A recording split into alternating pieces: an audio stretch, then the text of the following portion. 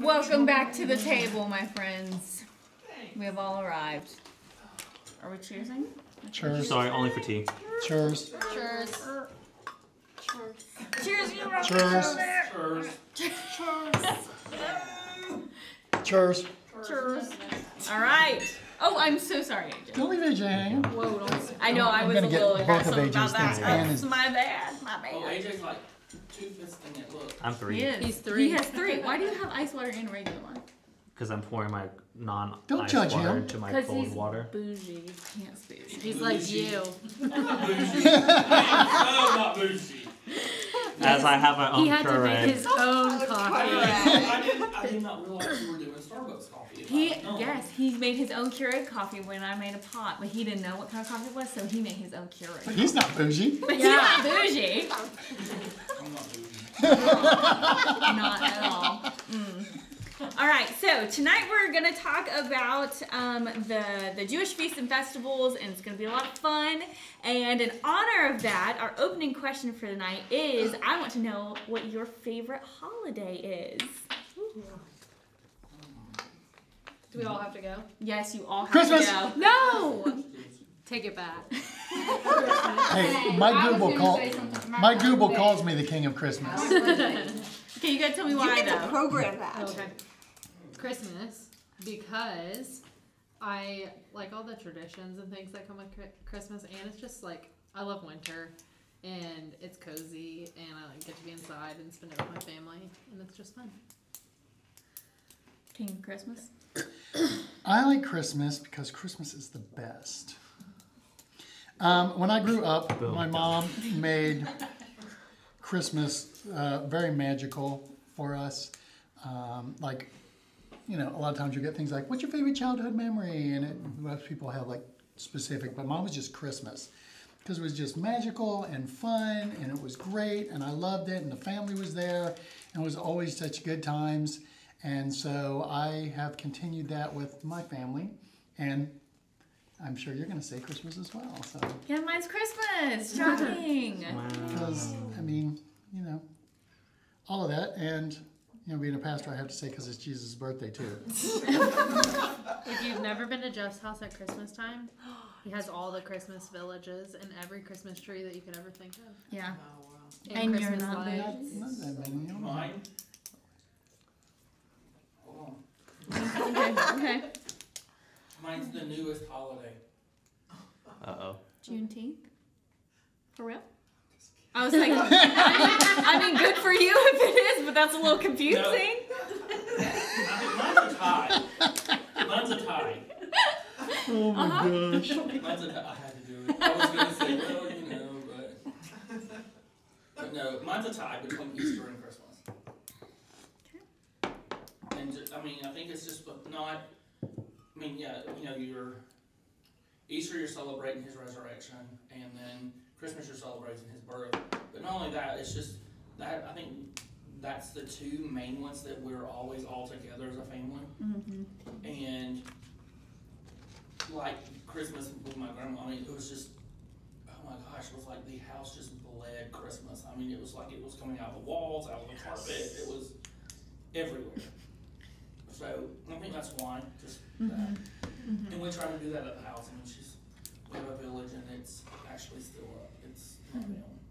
Does it stay up all year? Ours stays up. My dad stays up. That's all year. awesome. But now my dad's is like this table and another table. And it takes up the whole. That's a It's lot. like a whole room. He used to have It's a and room. he'd put it out there, and it was intricate. Trains and a sky lift and a They get train. styrofoam, and he would like sculpt They it have mountains. so that it would be. They have Oh houses up on a yeah, mountain. yeah. It's It's unbelievable. That's intense. it is. I want. Yeah, I think we never saw it. We just were little. I She was probably 2 when real- she left. real little, When we left so- Northwood, she was 2. It was right before her second birthday. Yeah. I remember that. How do you know that? They were in my youth group. They were the first wedding I ever You performed. married her. Cool. All right, who else? Thanksgiving. Because it's the only time of year that I get to see my dad's family. That's cool. That's cool. And you get to eat a lot. Oh Yes. Yeah. I like Thanksgiving. Yes. Yeah, Oh, it's a that's little great. low. Yeah, it's a lower pressure unless you're the one cooking the turkey. Then Or it's high hosting. pressure, but, yeah. Mine's Thanksgiving as well, because that's when my family gets together most of the time. And cook and all that. Yeah. It's fun. Mine's Christmas. Because, I mean, my grandma always made a big deal of it, and I'd help her put up her villages and all that. So I have all those memories. And doing the 12 days of Christmas, and my grandma always went all out. So, kind of like your grandma, sounds like. But honestly, it's just, I love that time of year because everyone is just so giving. Everything is about wanting to make somebody else happy, it feels like. And I just like the lights. Mine's Christmas too, and I'm one of those that every year adds one more thing and one more thing. Yes. Oh, yeah. I have it's like I have a big budget for one more thing. Have you discovered Skinny Tree yet? No. Skinny Tree. Okay, you've got the trees, but they take up so much room. But if you get the little tree, it's still. But Skinny Tree, you can get like a 4 or 5 foot tall skinny tree, but it's skinny, so it doesn't go way out. But you can still You hang a have to bunch of give her stuff the around actual there. name. She's typing in Oh, skinny it's tree a right I call it a Something- pencil tree. Something Bristol pine. yeah, Bristol pine. I have 3 skinny trees. I asked for skinny tree for Christmas so that I could have them for the next year, and I got 2 of them. So now I have 3. I have a big tree. I have 3 skinny trees, and then I have a lot of little trees and other. I things. told you. But skinny tree is. I have a huge, like 13-foot. Ours is 9.5 foot. and it's How much? huge. How big is And that in the it, basement? and it, during COVID, I 9, 10. didn't want to take it down, so I did a January tree, and then I did. Then you put hearts on Yeah, it, and then you. And then I got to, well, in fact, at Valentine's Day, everybody put something, like something they appreciated or they were Aw, grateful that's for. cool. Because That's cool. they were hearts. But then we got to Easter and I was done. I was like, I'm just gonna look at this tree. But I just thought of this. We have a little cabin up in Clayton, and we decided to Airbnb it. And guess what it is? It's a Christmas cabin. And my husband decided he was going to do his family used to have a Christmas tree farm.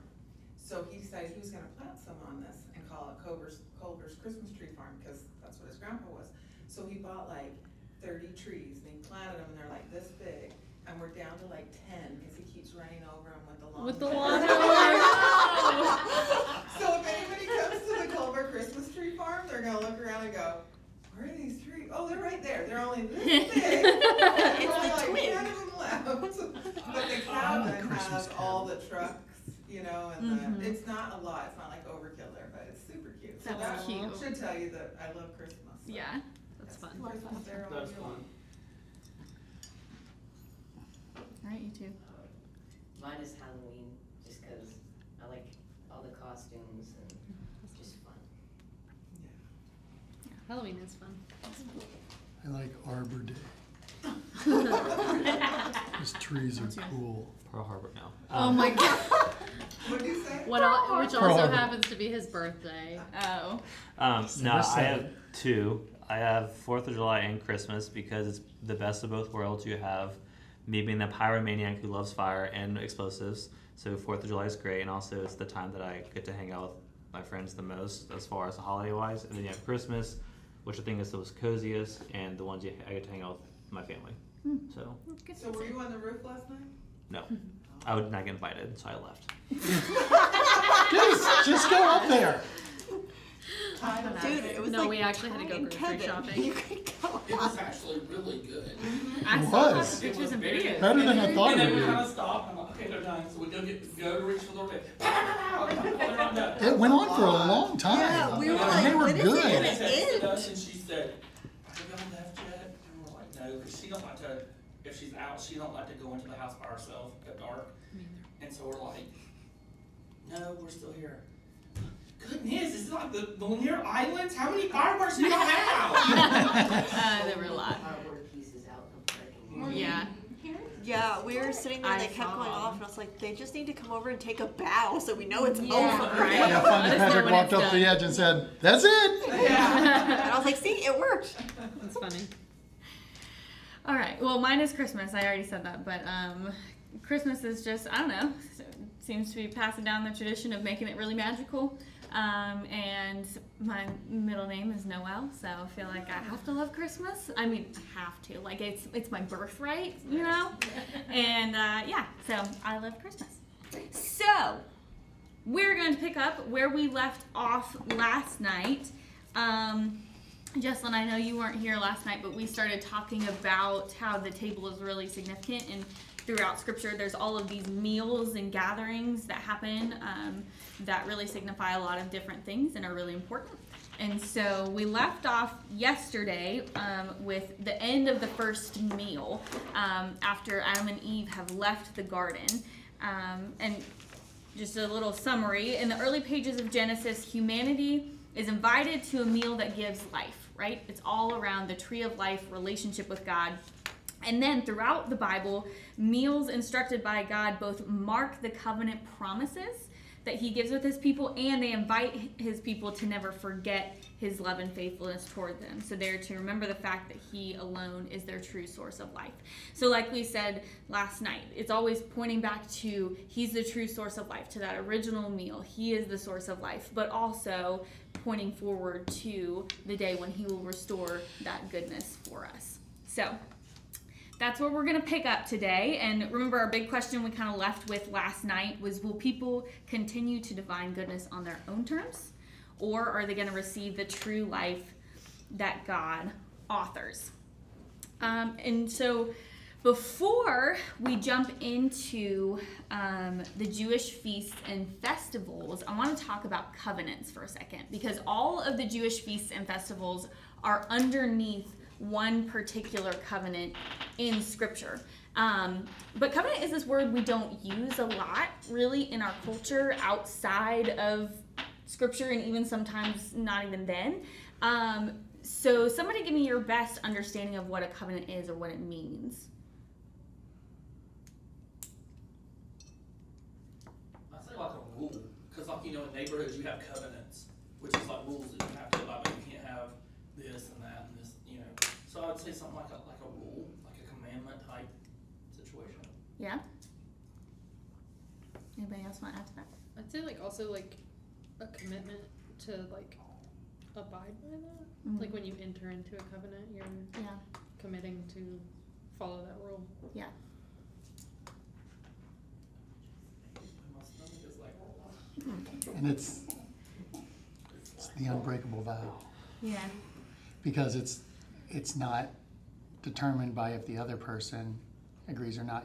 It's an unbreakable agreement to follow this no matter what. Mm-hmm. It's not like just a contract that you can get out of. Yeah. It's a promise for forever. Yeah, so covenant, it's this agreement, it's a contract, but it has this deep level of understanding that it is unconditional. So that if one party of this breaks their part of the agreement, the contract isn't void and broken, it still stays. And so covenant is such a significant part of Scripture, because over and over and over we said that God makes these agreements, makes these promises, gives these laws to his people, and over and over and over they break them, they fall away from them, they decide that they're not going to hold up their end of the deal, and yet God still comes back every time and keeps his end of the deal. And so the Jewish feasts and festivals are all part of one of the covenants that we find in Scripture. But I want to lay out for you guys just quickly, because it's good information to know, the 6 covenants that we find throughout Scripture and what they really are. And most of them you're going to find in the Old Testament. But the first one that we start with is the covenant with creation. So the covenant with creation is this divine relationship that, God established with creation, that I am creator, you are my created, but that doesn't mean I just lord and rule over you. It means we are co-creators, right? We're doing this together. And all of that is represented through Adam, right? It's really between God and everybody and everything that's ever created, but Adam is the representative of that. And so our part in that covenant is to fill and subdue the earth. That's our role. fill and subdue. And so this agreement is kind of the foundation for all of the covenants that will come forward. So obviously Adam breaks this covenant when he sins, when they eat the fruit. And the rest of the covenants are almost subsets of this one. And ultimately, all of the covenants are meant to restore what this original one was meant to be. So as we walk through and you see the different agreements, are you just changing it because I'm writing over here? Just notice that also. Yeah, thanks. Yeah, so this one, we are always trying to get back to this. Always back to this. Always back to this. You'll hear phrases of people in Scripture being the new Adam or the second Adam. It's always trying to get back to this original covenant. So the second one is the flood covenant, or if you want to be fancy, the Noahic covenant. And obviously this one is between God and Noah. And he is called and referred to as the second Adam. So the flood really is almost a new creation story, right? God promises that he will wipe out the earth, and he is starting again with Noah and with his family, and then he promises to never flood the earth again. So this is almost like a reset or a restart for redemption. So that's the second covenant. Now the third one is where we get into Abraham, and it gets a little more specific. So this is the Abrahamic covenant, and obviously it's between God and Abraham, but more so than that, looking to the future, it's between God and the nation of Israel. That he promises that I'm going to grow this nation from you, Abraham, and eventually I'm going to rescue your people, and I will give your people the promised land. You will be my blessed people. And the big deal with this covenant is that instead of picking a particular person to work through, he does work through Abraham, but he says, I'm going to have a whole nation of people who will then be blessed and redeemed through Abraham. And then through those people, the true Adam will come, the true Redeemer. So already, way back in here, you see foreshadowing to Jesus. But this is all about the people of Israel and who they are, that they are God's people. So we know that they're God's people, and there's kind of a break in the stories here where we see Isaac and Jacob and their stories, expanding, and then we finally get to the story of Joseph. The Israelites end up in Egypt, and then they find themselves in captivity there. So then we find the next covenant, that after Moses delivers them from Egypt and pulls them out of Egypt, we get the Mosaic covenant, or the Mosaic law, if you want to write it that way, or the Sinai covenant, some people will call it, because Mount Sinai is where God gave Moses the law. And so, like I said, this is between God and the people of Israel, but really the big thing to note here is this is where they received the law. You can find the story of that in Exodus, but really the law itself is going to be in the book of Leviticus. That's where you'll find that. And so this one is a little trippy for people, because it then comes to the rules, right? It's about the rules and the regulations. But this covenant here kind of loses its meaning if you forget the relationship with God, or you forget the context of which it came. So this comes right on the heels of these people being freed from slavery in Egypt, and now they're kind of camping out waiting for God to tell them what to do. And so all of these laws are through the lens of, I am the Lord who's brought you out of slavery, and this is how I'm going to set you apart as a people. This law was never meant to be salvation.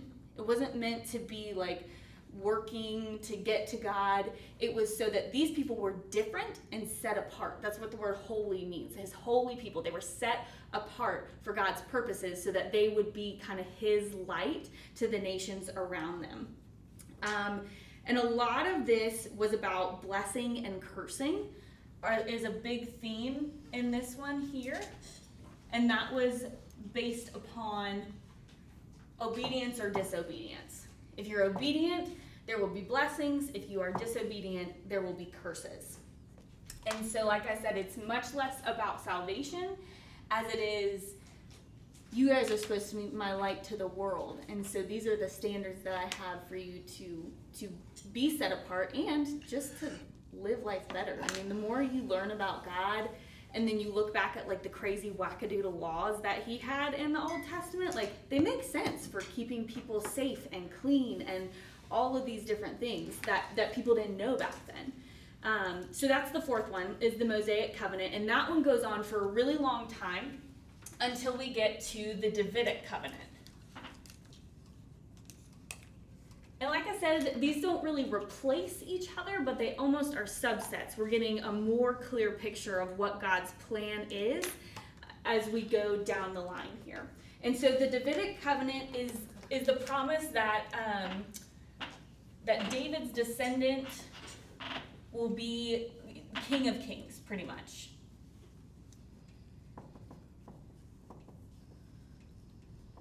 So it prophesied that not only from the family of Abraham, not only from somebody who is part of God's family and under the Mosaic law, but that the Messiah, the one who is to be King of Kings and Lord of Lords and come and rescue God's people from the law, was going to be someone from David's direct line and descendants.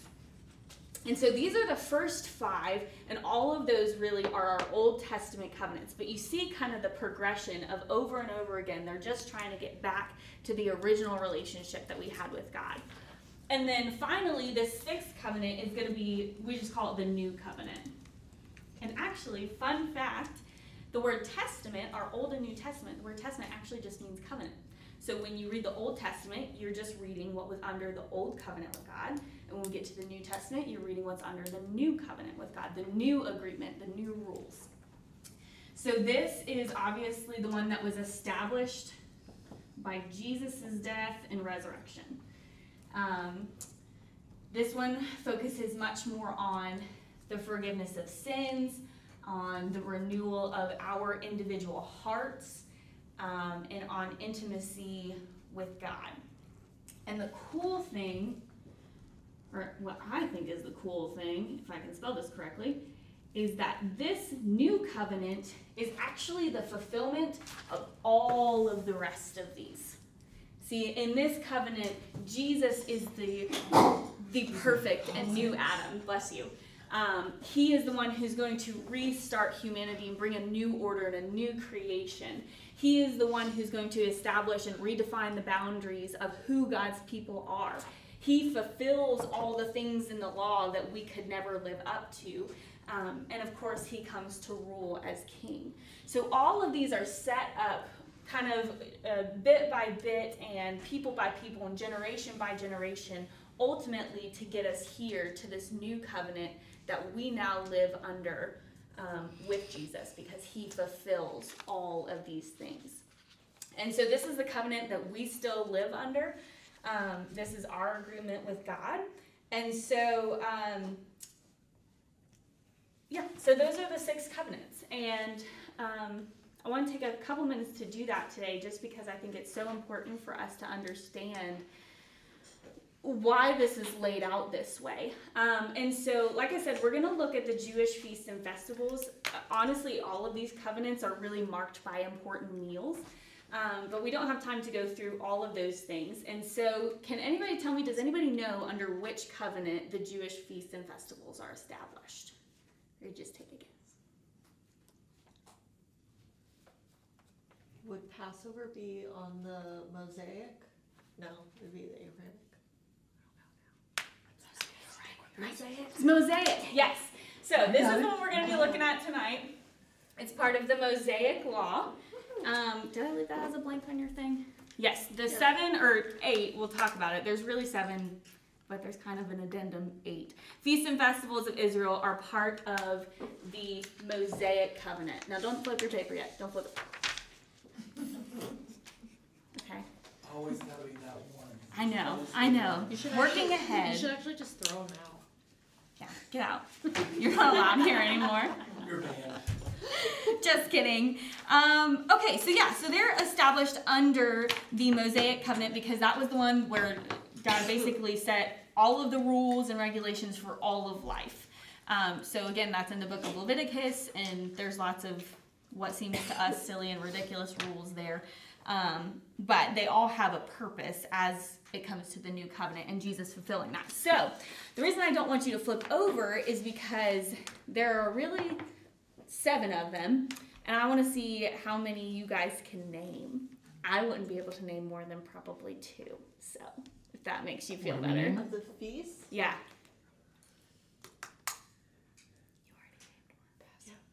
I wasn't going to put it out there again. I already said 1. So Passover is 1, yes.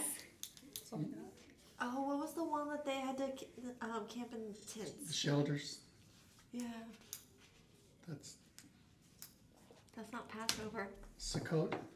Yeah, Sukkot is the Feast of the Tabernacles. That's it. There you go. You got 2 of them. You guys are wrong. You're doing good.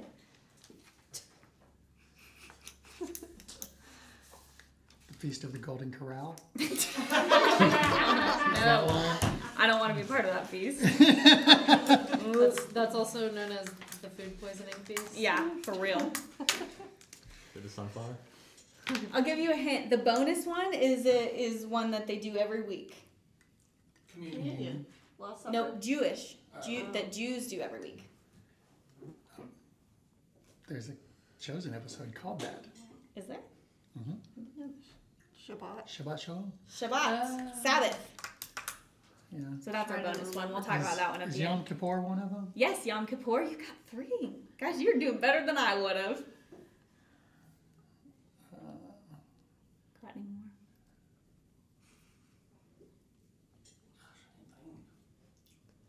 That's all right. Like I said, I would not I told you the one Chosen taught me. Yep, there you go. All right, well, we can just jump into them then. So let's look. You can turn your paper over now. We're going to look at the 7 feasts and festivals. So not all of these are feasts. Actually, a few of them are represented by fasting, which I think is significant in its own way. I didn't realize it was actually over. Okay. Front and back. Sorry, I meant to print them all First one-sided, fruits. but that didn't yeah, happen. Pentecost, duh. Yeah, I forgot unleavened bread. Fun fact. That one. And don't tell anyone this because they could take away my credentials. Not really. But I think it makes me a bad pastor. I didn't realize that Pentecost was an Old Testament thing before it was a New Testament thing. But you know God works that way, so that's really cool. So if you don't know that, feel better because I also didn't know that, and I'm supposed to know those kind of things. So it's fine. Yeah, they were celebrating the Feast of Pentecost when the Holy Spirit was given, but then as New Testament Pentecostals, we look to that particular celebration of it in Acts 2. But Didn't know that. So yeah, so we'll jump into that. But before we get into the specifics of each, I put a few notes at the top for you there. That God establishes a cycle of feasts for Israel to observe throughout the year, creating habits and practices that structure Israel's life together in 2 ways. The first way is all of these feasts serve as a way to regularly participate in praise, to regularly participate in thanksgiving, in remembrance, and in repentance. So in praise, thanksgiving, remembrance, and repentance. So the cool thing about these meals and these feasts and festivals and these things that they did every single year, it's repentance. Yeah, spelling is hard today. It's okay. Is that as they did it, it wasn't just remembering the ideas of what happened. It was really helping for them to actively form into a people of God that are grateful, believing, they're trusting community who shares in God's goodness in life. Because as they're actively praising God, as they're actively giving thanks to God, those sort of things really start to transform your heart and become who you are. So they weren't just a time of remembrance. They were that, but it was something that they actively practiced to keep themselves growing as a people of God and constantly going back to Him as the author of life. And so that's the first purpose. The second one is that they continually remind His people of the covenant established with them through taste, sound, smell, touch, and sight. And this is something that I don't know that we do a whole lot in our culture, but have you ever been to like a 4D theater? Like at Disney World or something, and it's so much of a different experience than it is to just sit in a movie theater and watch the same thing, because it's a whole experience. You're smelling things, you know. Sometimes if you go to the Tree of Life and in Animal Kingdom, you feel bugs crawling on your back and it freaks you out, you know. Like it's a whole something spraying in your face. It's just a whole different experience, and so. The feasts and festivals, all of the things that they did were very symbolic, and it was all very sensory. You touch it, you break the bread, you drink this thing, you smell that thing, so that you are using your whole self, your whole person, as a reminder of these things that God has done. So it's not just a mental reminder. And what is it reminding us of? Well, it's a reminder to stay faithful to the God who gives us life. It's reminding us that he is ultimately the life giver, that anything else that we put our faith and trust in is ultimately going to bring death, and that we are looking to him to bring life. And so those are the two big purposes for these feasts and festivals. And so all of these, or the establishing of them, is going to be found in Leviticus 23. So if you want to turn there for reference, I may read a few things from there tonight, but all of these are kind of just back to back to back. Leviticus 23, establishing them as appointed by God. Anybody who says God is a fun sucker should read Leviticus 23, because he gives them 7 whole holidays, days off. So that's all I'm saying. What is Purim? Well, that's a great question. There are other Jewish holidays that are not the original, like these here. Like Hanukkah is not one of these 7, but it is prophesied in like Daniel or something like that. I don't know. So I remember Phil Kashat talking about Purim. P-U-R-A-M. So it looks like more of a historical holiday. It celebrates the saving of the Jewish people from Haman. Esther Mordecai Haman. Yeah, and it's related to Hanukkah. That's what it says. So, good question. Didn't know, but Google can always tell you the answers. So they're all found in Leviticus 23. And they're grouped into 2 groups. So there are the spring festivals and feasts, and there are the fall ones. And the spring holy days happen kind of all together and within a 50-day time span from March to June. And so all of the holy days kind of switch around every year because they have a different calendar than us. They actually go by the lunar calendar.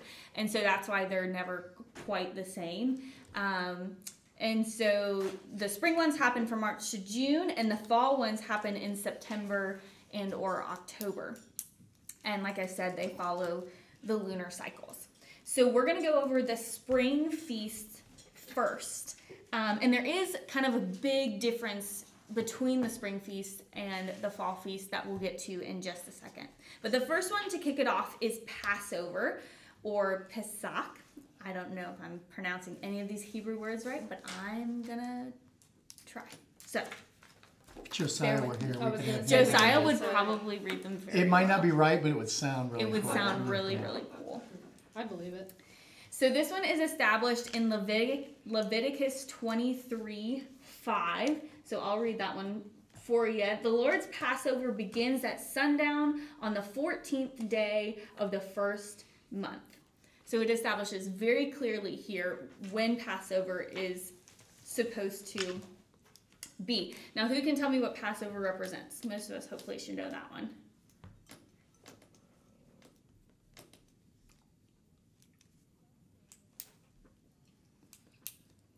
When God delivered the children of Israel from Egypt, and he gave all the plagues, the last plague was the death of the firstborn, and he asked the Israelites to put blood on the top and the sides of their doorposts so that the death angel would pass over them and not kill them.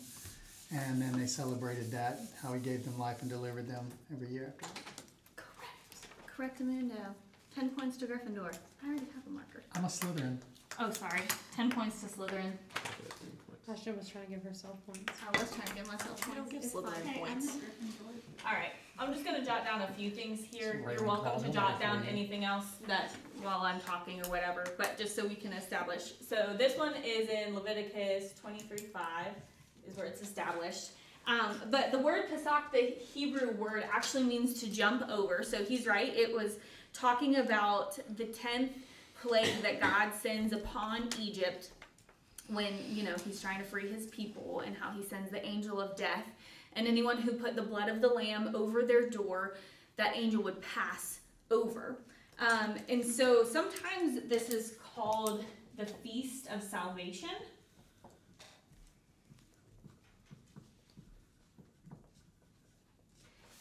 And redemption is a huge, huge theme here. And this is probably the most elaborate of all of, particularly the meals that we find in the feasts and festivals. Everything is symbolic and everything has a purpose. And it begins with a cleansing of your house. So we kind of think of Passover just as the Seder meal, but it actually begins days before that. They start cleaning out anything in their house that has leaven or yeast. And do you guys know why or what leaven or yeast represents? Sin. Yeah, awesome. It does. It represents sin. And so that's why they would take anything that had leaven and they would clear out of their house. That's part of the commandment. And so it would symbolize ultimately our need for spiritual cleansing and repentance. So it's almost this reset every year. And so, of course, it begins with a Seder dinner. Has anyone gotten to experience like a Seder Passover meal dinner? We did one a long time ago in our church that I remember when I was really, really little. When we first got to the bridge, we did one. We took a Sunday night, and everybody come back and sat around tables and explained everything and had the food on it and the bitter herbs and all of the stuff. Yeah. And then we did it when you were even smaller at our last church. That's the one I actually remember Phil more. Kashot did it. Yeah. So it's something that still sometimes Christians will do because it has a lot of significance. So like I said, most of these are pointing back to something while also pointing forward and prophesying about Jesus or the end times or whatever it may be. So with the Seder dinner and the Passover, everything has a deep, deep significance. So they have unleavened bread. And if you've ever seen matzah, it almost looks like a big old saltine cracker. And they use it as an illustration, or now they use it as an illustration of not just not having sin in your life, but it's actually a picture of Jesus. And so there's holes in it where he was pierced, and there's stripes on it where he was whipped. And eventually you break the bread, and he is the bread of life who was broken for us. The lamb that they eat obviously points back to the lamb that they slaughtered for the Passover, but it points forward to the perfect lamb who was slain for us. There's 4 cups of wine that represent the 4 great promises given to Israel. There's something called the matzah tash, which is that bread. You break it into 3 different sections, and then you take the middle piece and you break it in half and you go and hide it. And it's supposed to represent, that middle piece is supposed to represent Jesus, and that he's broken and that he was hidden, but that he will come back.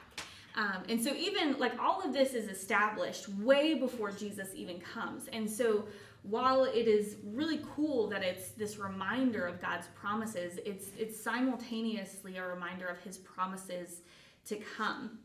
And so the cool thing about Passover is that it's not just the Seder dinner. It actually lasts for 8 days. And the Passover dinner is just the first one.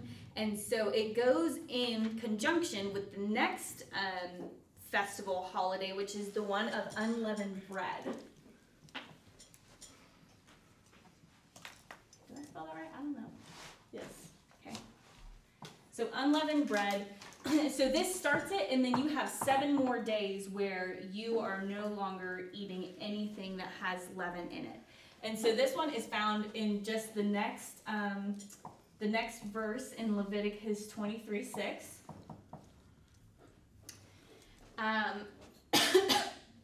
And so the reason that they did this was because unleavened bread eaten over a period of time, it symbolized holiness or a holy walk with God. And so, for them, it was, again, just a time of cleansing, of, I wouldn't say quite fasting, but denying themselves in a way of the sin of the world, and reminding themselves that a walk with God is a walk without sin in our lives. And so in a Christian sense, we can look back at this and know that the unleavened bread, the matzah, symbolizes the body of our Lord, and that he's called the bread of life. Pass me the butter, Bethlehem literally means house of bread, if you didn't know that. So Jesus being born in Bethlehem is really significant. Beit means house, and lechem means bread, so it's literally the house of bread. And he becomes the bread for us. What? That's where I'm trying to be. You trying to be in the house of bread? You should start a bakery called the House of Bread. That'd be amazing. So unleavened bread is basically just a continuation of Passover. So then we get to the first fruits celebration.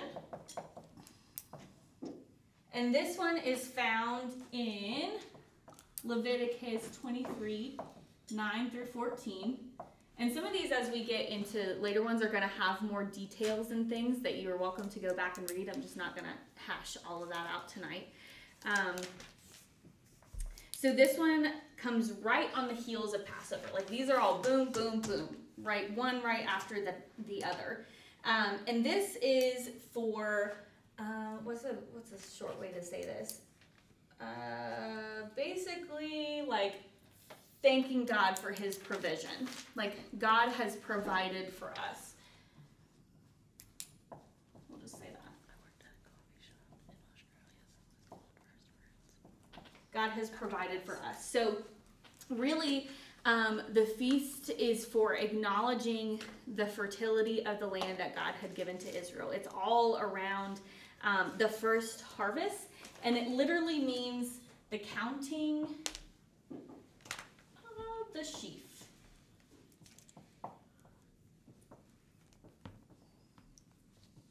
Counting of the sheaf, which is like their grain. So this isn't so much first fruits of like our livestock. This is more the harvest, like our grain, the first harvest that we have in the spring.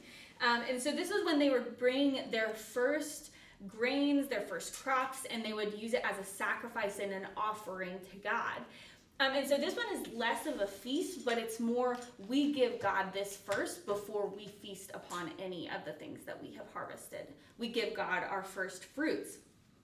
And a lot of times we'll refer to this, first fruits is a phrase we may have heard as Christians. We use it when we're talking about tithes and giving God our best of our time and our money and our talents. And really, for them, it is the same for us, that it's more of an exercise for their hearts and their trust in God and practicing those things, praise and thanksgiving, and training them to have those things in their heart than it is for God, who doesn't actually need their wheat or our money or however you want to see it. And so this one consists of a lot of prayers. And so this marks the beginning of a 50-day period until the last Pentecost, the last spring feast and festival. And so they would pray every day, starting the first one, they would say, today is the first of the sheaf. And then the next day, today is the second day of the sheaf. And so they would go on and on and on until we get to 50, which is Pentecost. And it's looking forward to the next harvest. That's really what Pentecost was. So it was almost a God, I'm giving you my first fruits. I'm celebrating that you have provided for us.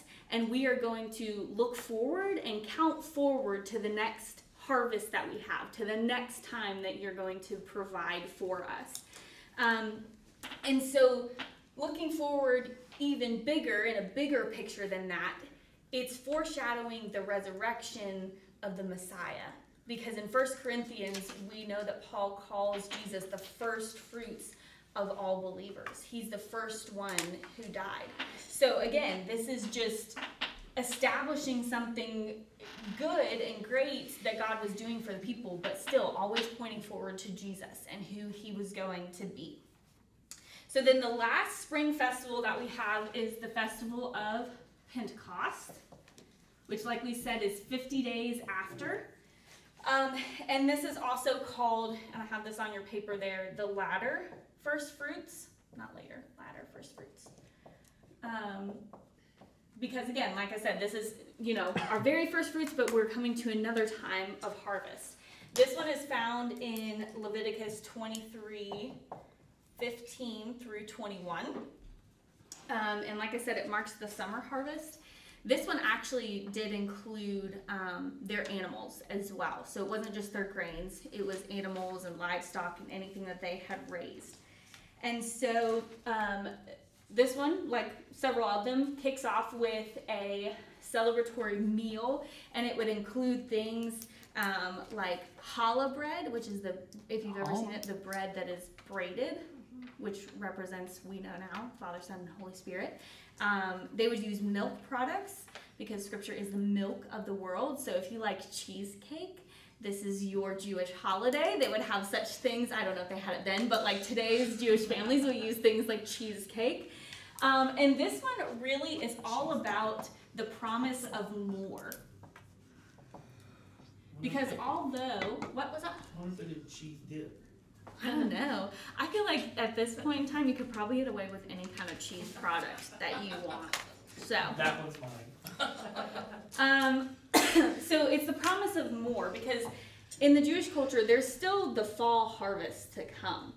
They're still looking forward to the more that comes beyond just what they're seeing in the summer there. But just a little history lesson for you here. Pentecost is actually super cool because some Jewish scholars believe that it was the day, like the calendar, before this day was even established as a holiday, the calendar established that this was the time that Moses was getting the law on Mount Sinai. It's when he was receiving the law from God. And when he was up on the mountain receiving the law, do you guys remember what the Israelites were doing down at the camp? Making a calf. Making a cow, making a golden cow. And so because of their disobedience, 3,000 people died that day, lost their lives. In that whole story of Moses receiving the law, there's 3,000 people who are kind of punished. And it's almost as if they are under the weight of the law. And so it's kind of this symbolic, as they celebrate Pentecost every year, they would tell this story of them creating the golden calf as Moses receives the law. And it was a reminder, I mean, first of all, don't be stupid and like make a golden calf. But second of all, like there's a promise of more. There's got to be more than just the law. And this is what Israel was always looking for, the promise of more, the promise of more, the promise of more. And so when we look to the story of Pentecost in the New Testament, we know that Jesus has already told his disciples, there's something or someone greater than me who is coming. And we know that that's the Holy Spirit. And so Pentecost is happening, like you said, it's 50 days after Jesus has risen from the dead, because Jesus is all lining up with this timeline as his crucifixion goes. He dies on Passover. He was buried on the unleavened bread. He was raised on the first fruits, and then he has already gone into heaven, but on Pentecost is when we see the arrival of the Holy Spirit. And how many people were added to their numbers that day? Does anybody remember? 3,000. 3,000. 3,000. The same number that died because of their disobedience in the Old Testament. And so Pentecost, as I have discovered now, learning that it is also an Old Testament holiday, is actually the Pentecost that we now celebrate and we recognize is this great redemption from God of the weight of the law was just so heavy, and these people couldn't wait for it, and they built this cow, and it was terrible, but there was always the promise of more. And so the more came, and those same not the same 3,000, but that same number of people were added back to that number. So God, you know, they weren't just celebrating a regular harvest at this point. They were celebrating the spiritual harvest of all of these people.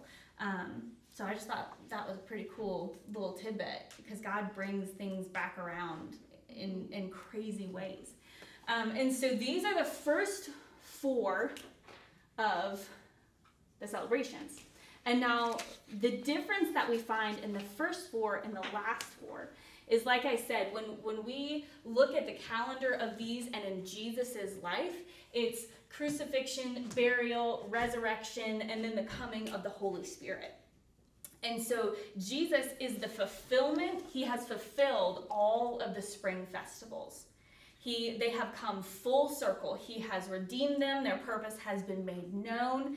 And so he's fulfilled all 4 of these. But he has not yet fulfilled the fall festivals and feasts. And so that's where we find the break in the middle, in between them. And so like we said, all of these happen from March to June. And then there's this break in time where nothing happens until about September, October. And that break in time is supposed to represent the period of time that we're in now.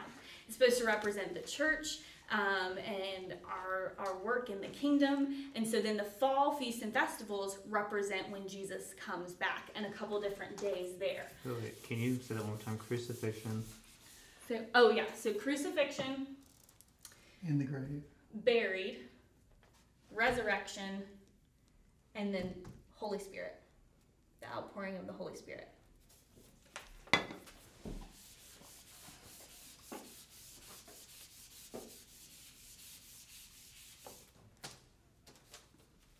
Okay, yeah, I'm going to pause there, actually. That was just a lot that I threw at you. It was really good. Okay, It was good. It was good. It was really good.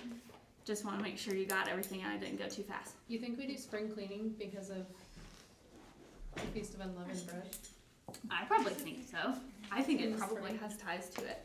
Crucifixion, that's representing crucifixion. I was thinking about it when you were Dead talking in the about it grave. being in the spring. Yeah.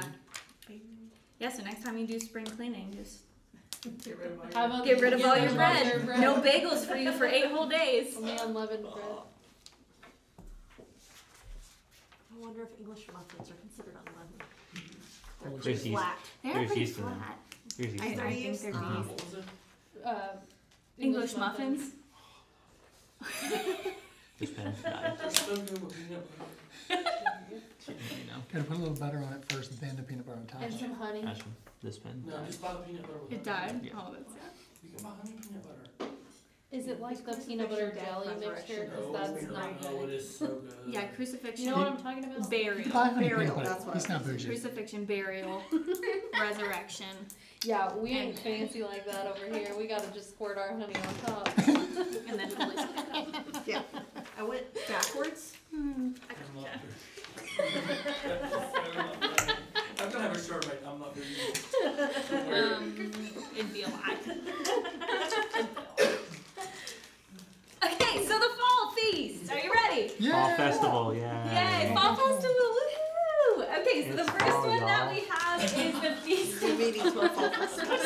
It's fall, y'all. It's fall, y'all. All right, so the first one is the Feast of Trumpets. Doo-doo-doo-doo.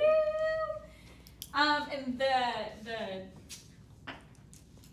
command, the scripture, whatever you want to call it, for this one is going to be Leviticus 23, 23 through 25. And this one is the Jewish New Year, Rosh Hashanah, you might hear it called. Jewish New Year. And much like our New Year, it is a time of reflection.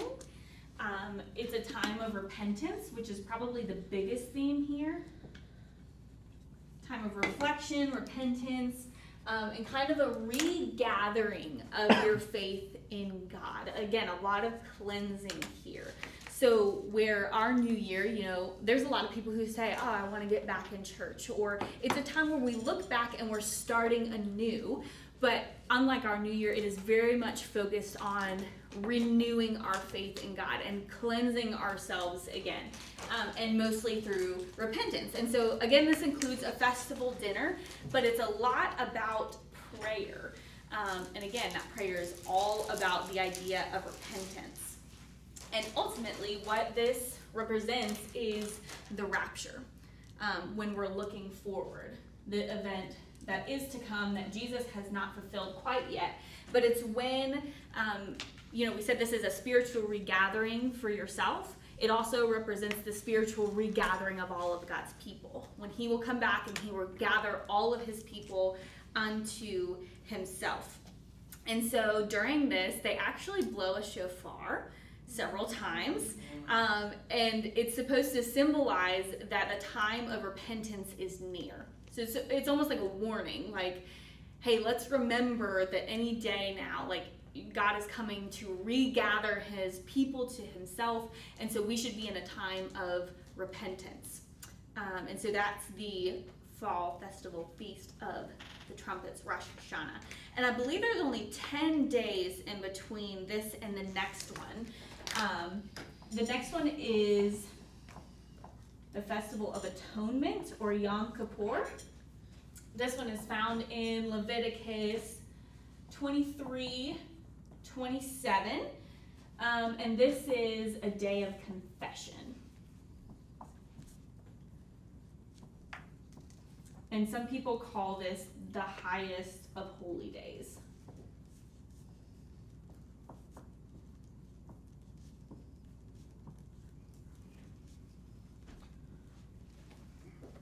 So day of confession, the highest of holy days. In Jewish culture, this is when the high priest would go into the Holy of Holies and kind of take the sins of the people and do sacrifices for all of the people. So not only is it a day of confession, it is a day of, I guess, kind of repentance, redemption. And if you want to go into any details of how this happens and like the procedures of how they do this, that's found in Leviticus 16, if you're interested in looking at that. But basically what would happen is they would take 2 goats, and one of them they would sacrifice like normal, and then one of them they would pray over and almost transfer the sins of the people to that goat. And instead of sacrificing it, they would like send it off into the wilderness. So it was supposed to represent the sins of the people being far from them. That they were gone. Yes, it quite literally was the scapegoat. That's where it came from.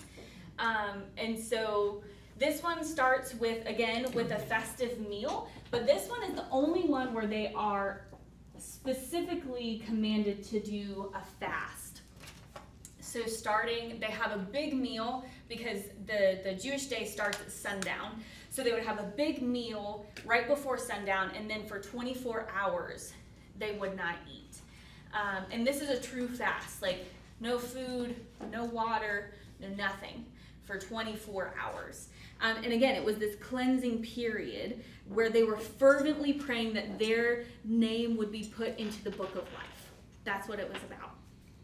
And so the cool thing about this one is that even if you're a Messianic Jew or as a Christian, this is one that almost doesn't count for us, or that we don't practice anymore, or doesn't apply to us. Not because we're so great and so awesome and we don't have to follow this rule, but because we know that Jesus has already paid the atonement for our sins. And so we don't really practice this one as much as we can celebrate and practice the other ones. But if we ever do celebrate the Day of the Atonement or Yom Kippur, it should be in hopes and excitement for the fulfillment of that. Because we're still kind of living in the in-between, where Jesus has paid the price, he's paid the atonement, but we haven't yet seen that fulfilled or that really come full circle in our lives. And so while we may not use this as a day of being somber and fasting and waiting for the atonement that's already happened, it can be a day where we remember and are thankful for that, and await that in the future. And so the last one. What does that represent? Is it the judgment, great white throne judgment? Like the rapture, So the death, resurrection, all that? I mean, I guess it probably does represent the judgment a little bit. Because if you have Jesus, then you don't have to worry about it. You got confession, everything gets confessed before. I was trying to figure it out. I've never seen that lined up like that. So I actually didn't run into any like this correlates with this specific event, but if I had to choose, I would think it would be the Day of Judgment. That's what I'm writing down because I need something in that Okay, spot. you gotta check that box. Yeah, it's the Day of Judgment. There you go, where Great we white will throne judgment. come before God and give an account for all the things we've done, but thankfully and graciously, we will be seen through the blood of Jesus. We've been atoned for. We have been atoned. Yes. So the last one that we find in the fall is the Feast or Festival of the Tabernacles. And this is the one that Stephanie said earlier, where they build little houses, and they actually do. So in Judaism, this is supposed to celebrate when God provided shelter for the Israelites. So mountains in the wilderness, and how he provided the tabernacle. And each year they build little booths or shelters outside of their houses. And some people sleep in them, some people do not. But they choose to worship God in those places as a reminder of God's providence in their lives. And it's also, I'm going to write the word dwelling. It's a big focus upon the tabernacle as the dwelling place of God. That the Torah and the Ark of the Covenant was in there, and that's where God's Spirit dwelled. And now we see that as God's Spirit dwells amongst us as well. And so just as a side note, like historically, since so many of these are around harvest, this is also the fall harvest. So think of this almost as the Jewish Thanksgiving, if that makes sense. I know that's not a biblical point in time, but you can put Thanksgiving in your checkbox if you want. Oh, I would think it would be like when the new heaven and the new earth, because we will dwell with God forever. That is so good. That's good. Yes. That's good. Because when we got rapture, I was figuring out the other two, trying to think ahead. Yeah, so but I guess you could also say it also represents when Jesus came and dwelt among the people. The Word came and dwelt among His people. But yes, that eventually one day we will always be in the dwelling place of God. That we will always be in His presence one day in the future. And so those are the 7 there. And I gave you a little bonus round. A bonus Sabbath. And this is one we hear about. Sorry, that's terrible handwriting. This one we hear about more often, but basically the significant thing to point out here is that the Sabbath meal happens every single week. And Sabbath rest happens every single week. And so it is this ongoing dependence upon God. That's really what it's for.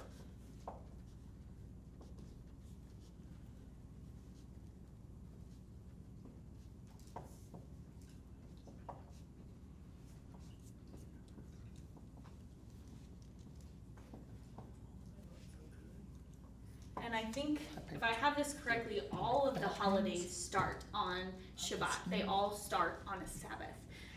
So not only is it a holy day every single week where we fully depend on God, it's also the start date for all of these different feasts and festivals. And it's almost a weekly culmination of these festivals and what they represent in people's lives and in the lives of God's people. So that's just a little extra bonus one for you there. But there you have it. There are the 7 feasts and festivals. And that is just a super quick flyover of all of those things. I tried my best to give you the significance of them without going too deeply into the weeds. But as you can see, even though we look at it from a Christian perspective and it's so deep in meaning for us, you can see how even before Jesus came, God's people would gather and do these things every single year. And it was just this practice of reminding them over and over again and helping them practice over and over again to praise God, to be thankful to God, and be reminded of his promises. And so, although we don't celebrate a lot of these in the Christian church, I hope that you can see the significance in them. And I hope if you have not been able to experience a Passover Seder meal or anything like that, that maybe this coming year you could find one and get to experience that for yourself, because it really is, it's a really cool experience, a whole 4D theater experience of who God is and what he's done, not just for us under the new covenant, but for his people under the old covenant as well. We should do one at the church. Pastor Daniel did one this year he did at one for Nexus. Nexus. And we've talked about possibly doing one for the church around Easter-ish time next year, possibly. Well, you did a lesson on it, you brought the food. What? You did a lesson on it, you brought the Brought all food. Yeah, Yeah, brought he the did the food whole and thing, everything walking for through. us. The bread, He did. exactly the salty cracker. It is, it's like a cracker. Which we did the demonstration of the matzah at our group, We did. our bread group. We did. Pretty cool. So technically we're supposed to end in 1 minute, but I want to make sure if you have any questions or concerns, you guys want to talk about any of that stuff or anything you thought was cool, that you have an opportunity to do that. So I thought you did a great job. You did amazing. Very good, Very very, thorough. Yeah. Thorough but very speedy. good, very deep, but very easily understood Okay, at the good. same time. you can really get in the weeds with these You things can. here. So I did just want to, sometimes you will see things, billboards and things that say going to church on Sunday is the mark of the beast. Yes. And about Sabbath, it made me think of that. And those come from certain churches that believe that, you got to go to church on Saturday because that was the traditional Jewish Sabbath. But for us at the Bridge, and what we believe is that, there is a Sabbath, but we celebrate it on the Lord's Day, is what it's called when Jesus came back. On the Lord's Day, we're celebrating the Lord's Day as our Sabbath. And when people want to get with me, they're like, "You're supposed to rest on the Sabbath." I said, "I know. I'm a pastor. I work on Sunday, so I rest on Saturday." So that's why we go to church on Sunday. But we look at it as the Lord's Day, and that it is more of an idea that we should follow, but not necessarily it is this space in time. Some people, because of their job and because of culture, they work on the weekends, but it's setting a time of rest. If you can do it on that specific day, great, but we feel like that God's not so got to do it here, it doesn't count. But find somewhere where you do rest and where you can get recharged and where you can spend some time with him and, not just be so work, because, our culture and our society pushes that anyway. Mm-hmm. So I just thought I'd throw that out there because just recently that was up somewhere and It's in Habersham County, right by Walmart. there is, but you can also go to restaurants and the different things that come on in certain restaurants and they flip different advertisements. One of them is like, yeah, going to church on Saturday or Sunday is the mark of the beast. And it's like, because I had someone go, what is that? What is, Yeah. So that's what we believe at the Bridge. There are things that we're probably right on, probably things that we're wrong on, but that's why we celebrate it then and feel okay with it, that we're doing it on the Lord's Day, but it's more of a find that time in your week principle than it's got to be done from this sundown to this sundown. all right. Well, I'm gonna read a table blessing for us again today. I downloaded that, but I didn't have table blessings. I had some other blessings. There's a different category categories. for table Oh. blessings. I just looked at it real And fast. it may say something about food. I haven't read it yet, but if it does, you know what we're here for. Give me just a second, pull it up. My liturgies.